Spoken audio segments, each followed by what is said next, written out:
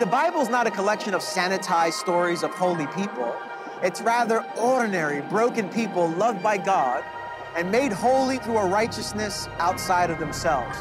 And that's what we find in the book of 2 Corinthians.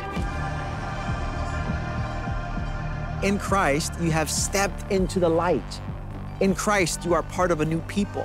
It should now become impossible for us to be formed and yoked with the way of darkness. As followers of Jesus, we are called ambassadors. And as we go through this world, we represent another kingdom. God has called us to love the world in the way that God has loved us.